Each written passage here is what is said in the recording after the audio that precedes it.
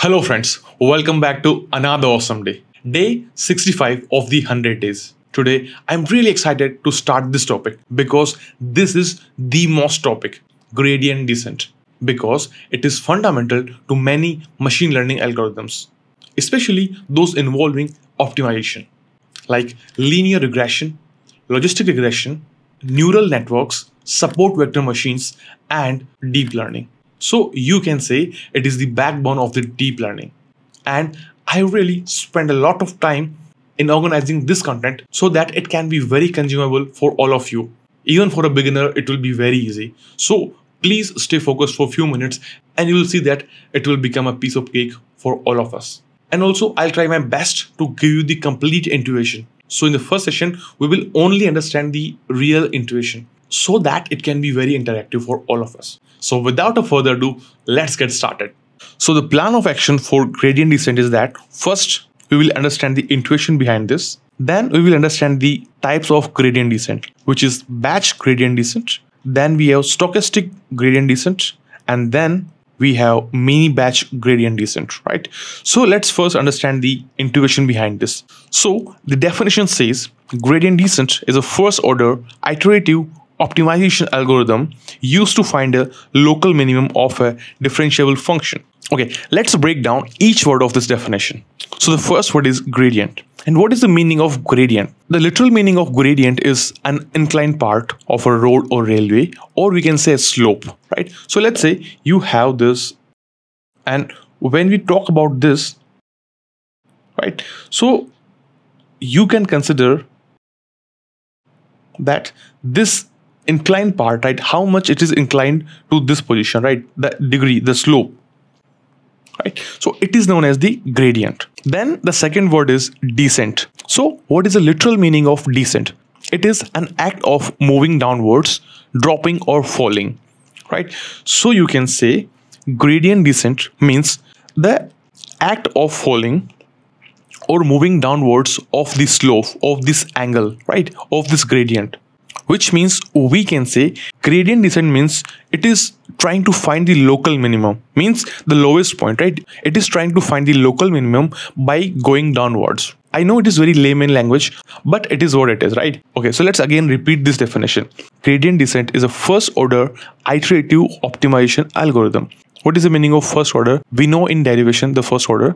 Then the iterative. So we have learned about the loops, a lot of loops, right? For loop. So iterative means it will repeat it again and again. Then it comes to optimization, means to reduce the loss. Then means it is used to find the local minimum, which means this is the function.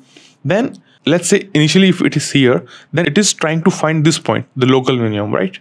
And one more important thing, that it should be differentiable function, right? So these are few words which you should be keep in mind while dealing with the gradient descent. Okay, so let's take another real life example of the gradient descent. So you must have seen, with due respect, so many blind people. So they do not have any vision power. But if you have observed, then they have other senses more advanced, more stronger. So if any person which is lack of any one sense, then definitely his or her other senses will be more stronger.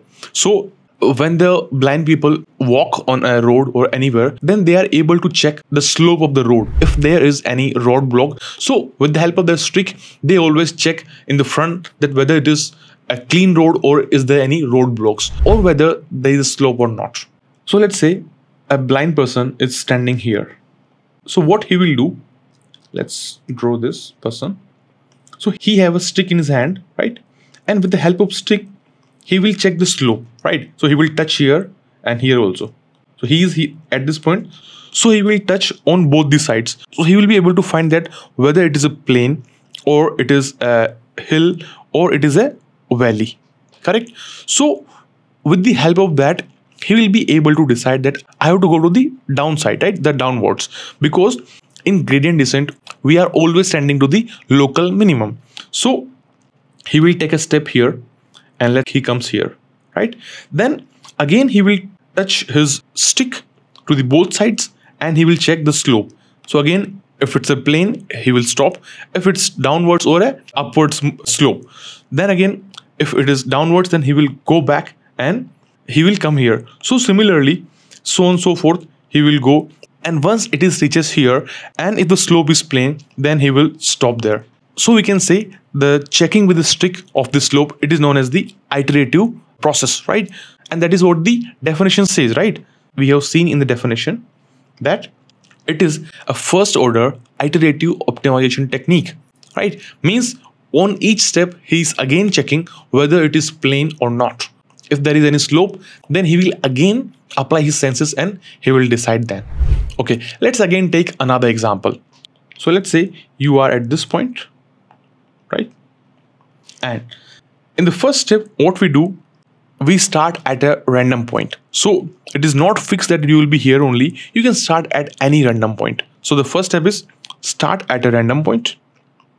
You begin at a random position on the hill, right? Which is this one, the first step. Then the second is calculate the slope. So determine the steepness of the hill at your current position. So the blind person, he checks with his stick that how much is the steepness is there, right? So that is the second step. So he will check the slope, the angle, right?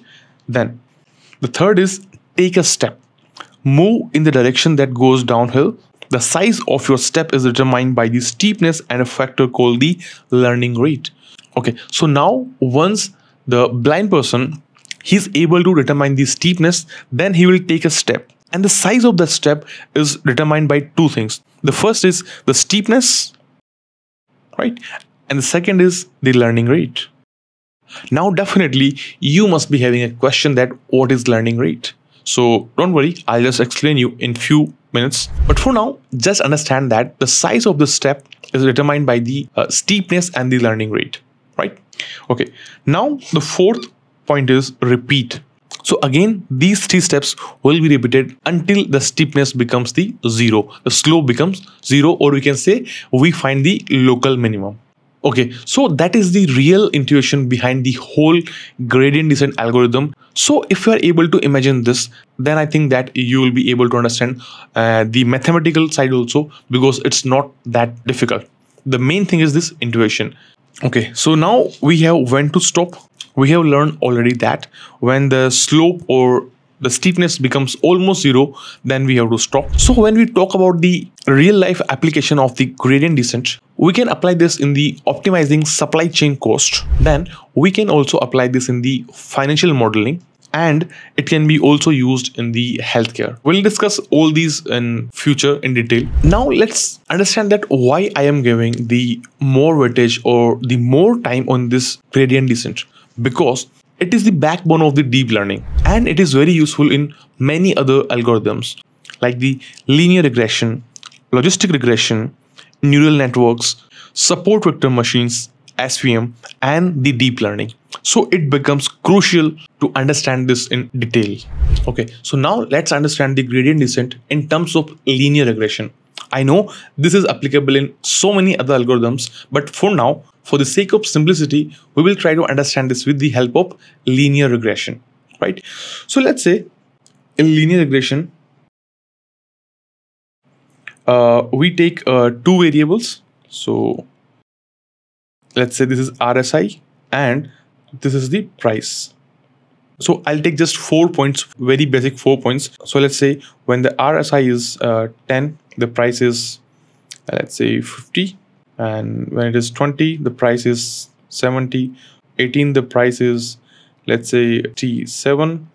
And when it is 20, it is 80, right? So let's say we have 4 points here.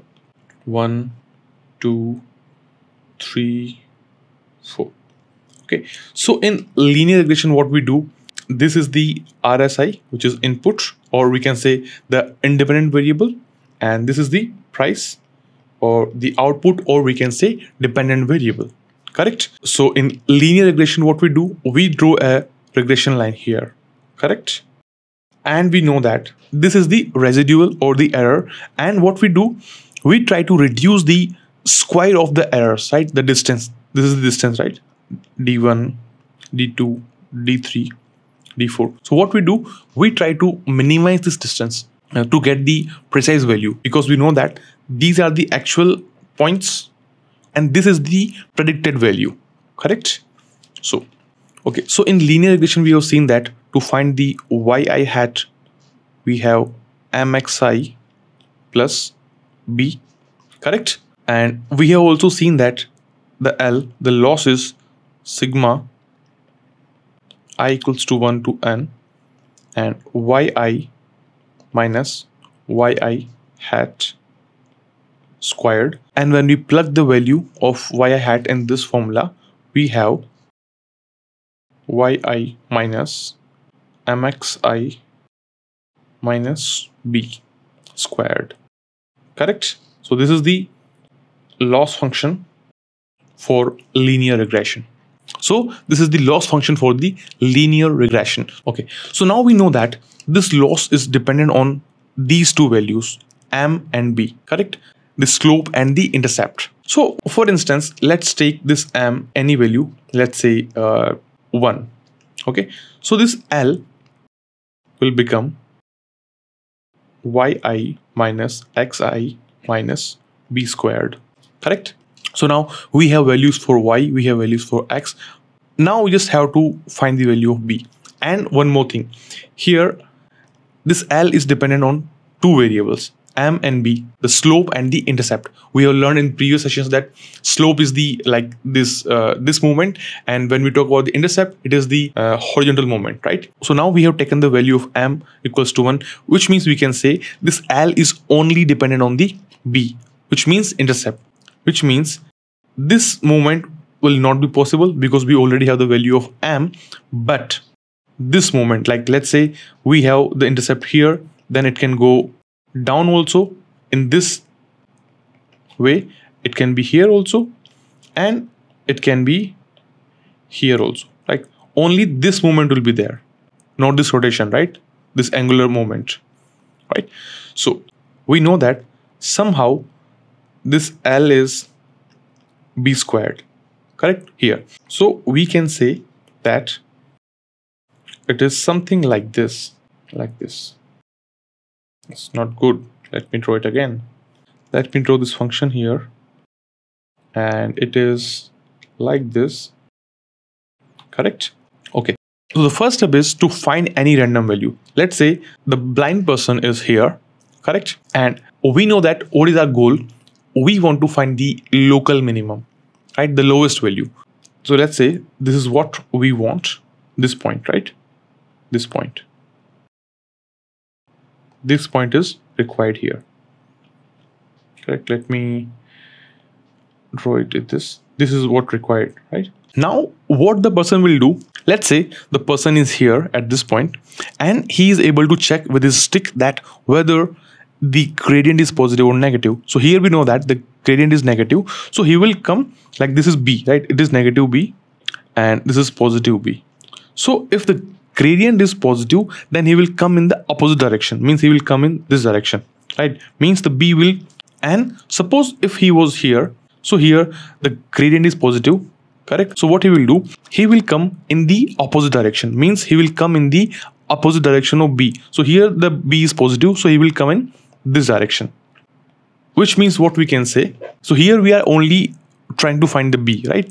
So we can say b new is equal to b old minus gradient, correct? Because here when we check, it was negative, right? Let's say negative 10, then it will be like whatever b old minus 10, b new will be positive, means he will come in this direction, right? And if he's here, then let's say if it is positive 10, then he will come towards this direction, means we have to go in the opposite direction of the gradient to find the local minimum. Now the question is when to stop. We have already seen that there are two things on which this is dependent. The first is steepness, or we can say the gradient, right?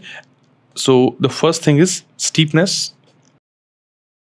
and the second thing is learning rate, right? So what I can do here, I can write b new b old minus learning rate into gradient, correct? So this is the simple intuition. Okay, now let's move to the mathematical part of this. right? So this was the only intuition. So please try to understand this and watch the video again if you are not able to understand, because this was the most important part.